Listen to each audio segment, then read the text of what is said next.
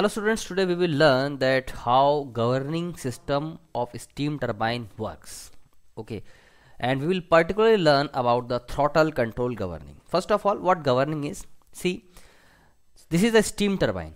Okay, steam turbine, and this is the shaft of steam turbine. Okay, now it is connected to some generator set because generally steam turbines are used in steam power plants for development of electrical power. So whatever output power of steam turbine is connected to some generator set, and ultimately the generator set is delivering electrical power. You can see E is the amount of electrical power output.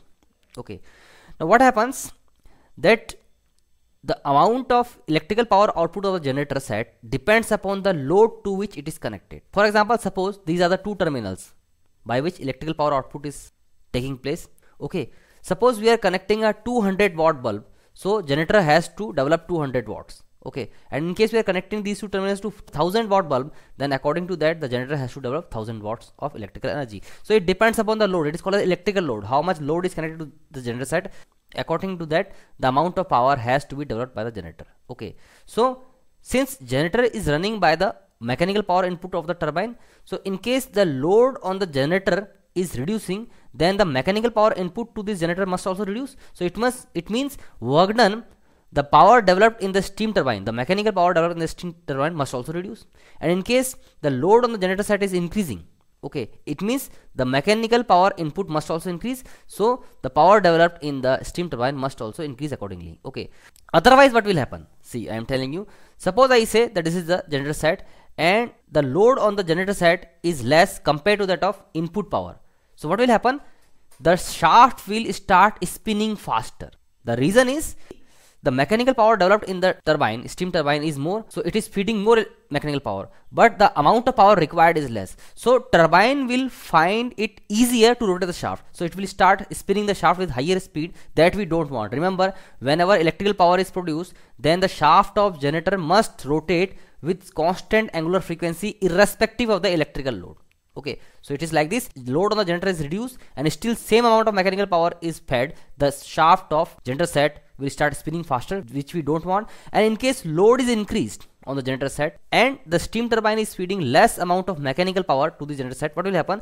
Now the turbine will find it harder to rotate the shaft because requirement is high and turbine is delivering less power. Okay, so now the turbine will find it harder to rotate the shaft, so in turn what will happen? The shaft will start rotating with slower speed. That also we don't want, because I already told you that whenever electrical power is developed by a generator set, especially for alternating current, then we want constant angular frequency. Okay, now what happens? How this mechanical power developed in the turbine is controlled? By controlling the mass flow rate of steam passing through this turbine. Here M denotes the mass flow rate of steam. Okay, so it is very simple that if electrical load on the generator set is increasing, then the mass flow rate must also increase accordingly.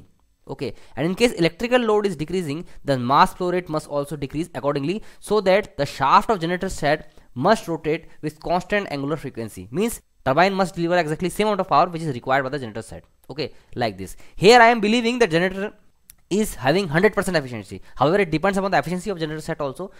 Practically, the power output of the turbine must be bit higher than that of generator set power input, because some amount of losses are also taking place. But here I am taking it as that there is no as such losses happening in this connection. Okay, so let's learn that how the governing system, especially the throttle governing system of steam turbine works. For controlling the power of steam turbine, mass flow rate of steam is controlled by throttle control governing. So let's learn about the main components of throttle control governing.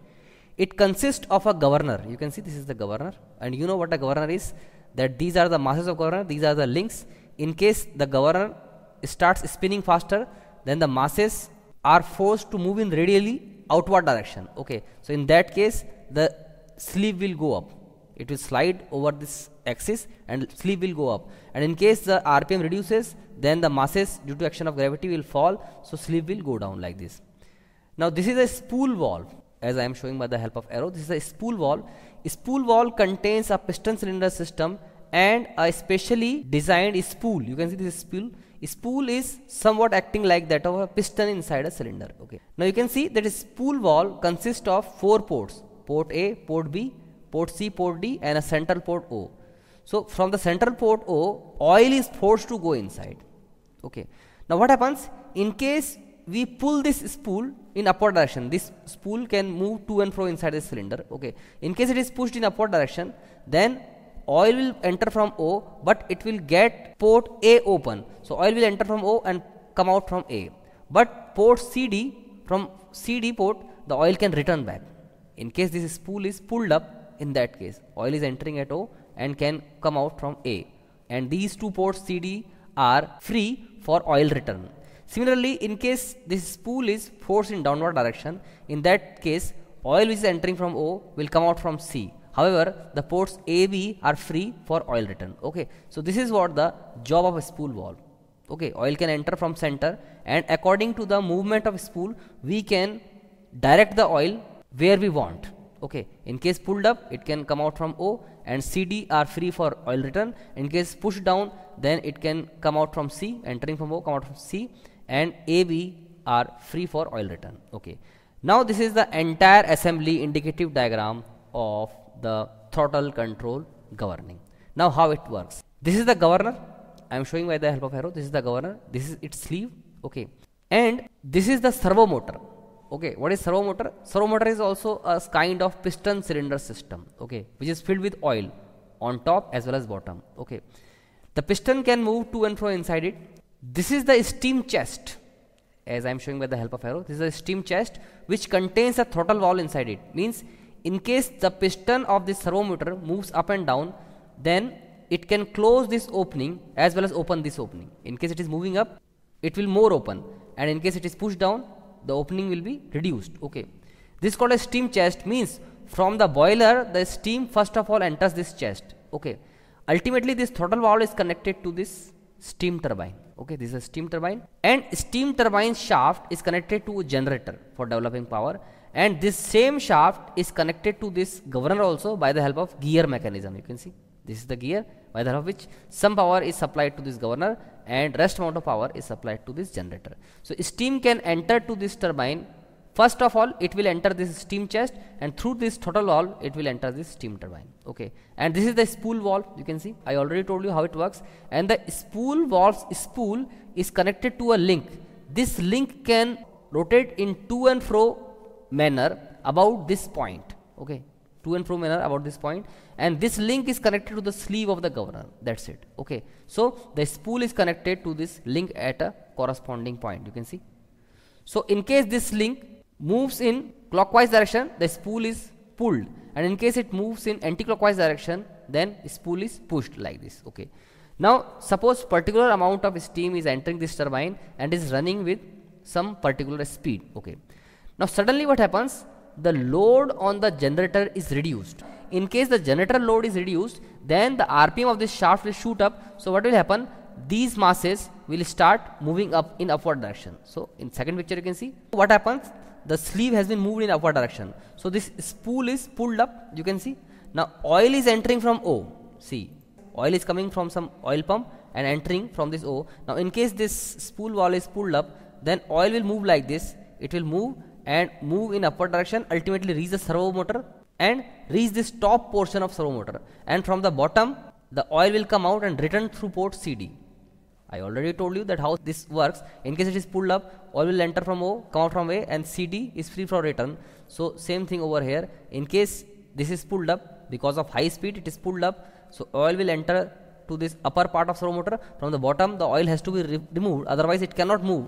Okay, so it is removed by port CD. Okay, so since oil is moving and coming to this top portion, so it is pushing the piston in downward direction. So what will happen? The opening of throttle valve will reduce, so it will reduce the mass flow rate of steam passing through the turbine, and by this way the turbine speed will be reduced, because I told you that in case the mass flow rate of steam entering the turbine is less, this power developed in the turbine will be less, and in case mass flow rate is more, power developed will be more. So by this closing of throttle valve, less steam will start flowing through this turbine. Automatically the speed will be controlled, and then it will ultimately settle down and ultimately reach to the equilibrium. Okay, like this way the speed has been controlled. Now suppose the load on the generator suddenly increases. Okay, in case the load increases, so what is to be done? Suddenly when load has been increased, so it will lead to reduction in speed of governor, rotational speed of governor. So what will happen? since the load over this generator has been increased and speed has gone slow, this shaft speed, the turbine's shaft speed has gone slow, so the masses will be pulled inward side and the sleeve will go down, so this will push the spool valve in downward direction. Okay, so you can see now over here that oil coming from this port O has its path to pass out from D and ultimately reach the bottom side of the servo motor, as well as this path AB, the ports AB are free for oil return, so from the top oil will be returned. So by this way what will happen, since the oil is entering inside, it will push the piston to move in upward direction, so it will increase the opening of this throttle valve, and once the opening of throttle valve has been increased, more steam will start flowing through this turbine and it will again hike the speed of shaft of the turbine, and ultimately what will happen, it will reach to its equilibrium like this. Okay, by this way it will reach to the equilibrium speed.